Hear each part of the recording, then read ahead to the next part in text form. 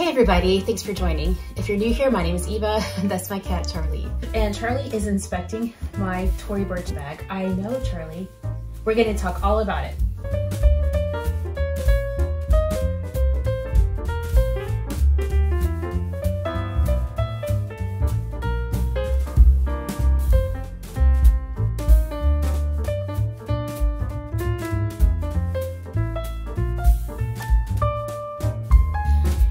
He's hoping for an unboxing. He's like, where's the box? Where's the unboxing?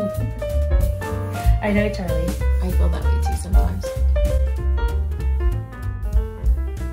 This is the Tory Burch Dragonfly bag. And I want to do a review on this bag today because I saw that they had a couple of Dragonfly bags in their spring sale. And I thought, just in case somebody is thinking about buying one of those bags, perhaps they would like to have more reviews up on YouTube, because I noticed there are, Charlie, you can't fit in there. There are a few videos, but not a lot of videos about the Dragonfly. So I'd like to put my review up so that anyone who's thinking about buying this bag can have more information out there that might help you make that decision. And by the way, I just recently filmed my Tory Burch collection video, and that will be going up in the near future. And of course, if you are interested in Tory Burch bags in general, I would encourage you to subscribe so that you can see that collection video in the future. Okay, so let's talk about this bag. I found it at my local secondhand store. I wasn't looking for it. I didn't even know about this bag. But when I saw it in the store, I was like, oh, I'm interested, because once I saw this bag and saw the construction of it, I was really impressed with it. This is a tote bag, but not a long handle tote. It's a short handle tote, and it comes with a detachable and adjustable strap that you can use for shoulder or crossbody if you want to have your hands free. I recognized right away that it came from the McGraw line because of the way that the logo is. It is monochrome with this patch of leather, so it's definitely one of the more subtle branding styles that Tory Burch does. It is like a bucket style tote bag, but it's not a round bag. So you can see here on the back that it's actually flat. But on the front of the bag, so this is where the bucket look comes from, is on the front of the bag. But the back of the bag is flat. And so this is really nice for wearing it because this stays really close to your body. This makes it really comfortable. But on the front, it has that bucket look to it. So I think that's really unique and interesting. And I really like that style of it. And the sides wing out, giving it more presence and a more fuller look. So here is a full turn, and here is the bottom. Of course, my bag is in a color block. Some of them are monochrome. This is in leather, and some of them are in textile. There are 2 zippers. So you could actually unzip this bag to give it a little bit more room, though I don't do this because it has all the room that I need.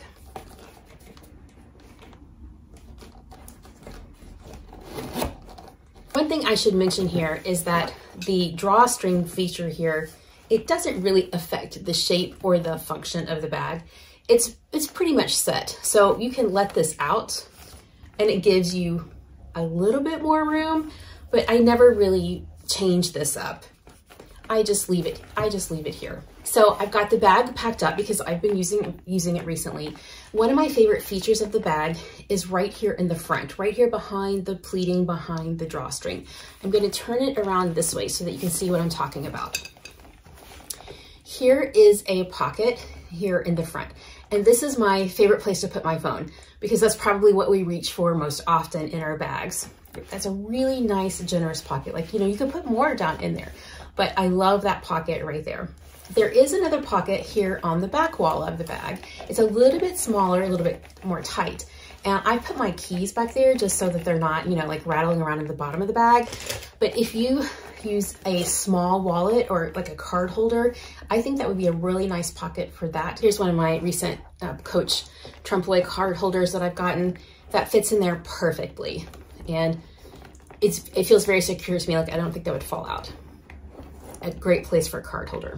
But I'm using a long wallet, so that's why I'm keeping my keys right there. So let me unpack the bag and show you what else will fit in here. Water bottle. This is my key pouch that I use for work. It's a fossil key pouch. I love it. I think the leather is really soft on here. Like I mentioned, this is my long wallet. This is from the LYMIA brand, which stands for Love You Mean It Always. I've got a small notebook in here, and then some other small SLGs at the bottom. I've got my mini pochette, Felici insert. I use this for a pen pencil case, and my vintage eyeglass case. Okay, so now that the bag is empty, you can see the full construction of the bag. The material and the construction of this bag is super impressive. It's not lined. It just feels like the other side of the leather, not like in a raw suede way, but kind of in a raw but refined way. I know that doesn't make sense, but I'm just letting you know that it feels really nice and sturdy to me. And then of course, here are the D-rings for the strap in case you wanted to use them. So here's a better picture of the back wall pocket, and then here's a better picture of that front wall pocket. And it comes out, like I said, it's a really sizable pocket. There are snaps here. So if you wanted to try to pull this bag together, you could. If you were to do that, this is what it would look like, though I have never done that before because usually I just have stuff, you know, too much stuff in there to try to do that. And I just in general like the openness of this tote. This tote does come in 2 sizes. This is the smaller size. I've seen it on some sites as the mini Dragonfly. I do see the larger size on the website now as the oversize. So do note that there are 2 sizes, and this is the smaller size. I have a few other bags to show you just in terms of size comparison.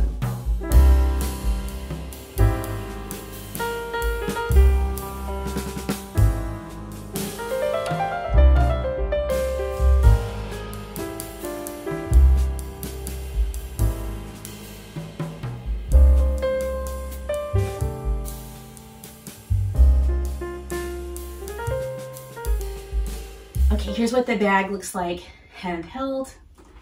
Here's what it looks like in the crook of my arm. Okay, I've got the crossbody strap attached here. These handles are so nice. They are flexible that you can move them around. And when I do wear this bag crossbody, I just move the handles to be tucked inside the bag. And then this is what it looks like when I throw it on crossbody. So thanks for joining me and Charlie today as we talk about this really beautiful bag from Tory Burch. I highly recommend this Dragonfly bag. I think it is beautiful. It is very well crafted. It's very high quality, and I have really enjoyed using it lately. Stay tuned. I will have a Tory Burch collection video coming up soon. And of course, this bag will be featured in it, along with several others. So thanks so much for watching today. Thanks for liking, thanks for subscribing, and I'll see you in the next one. You take care. See you next time. Bye.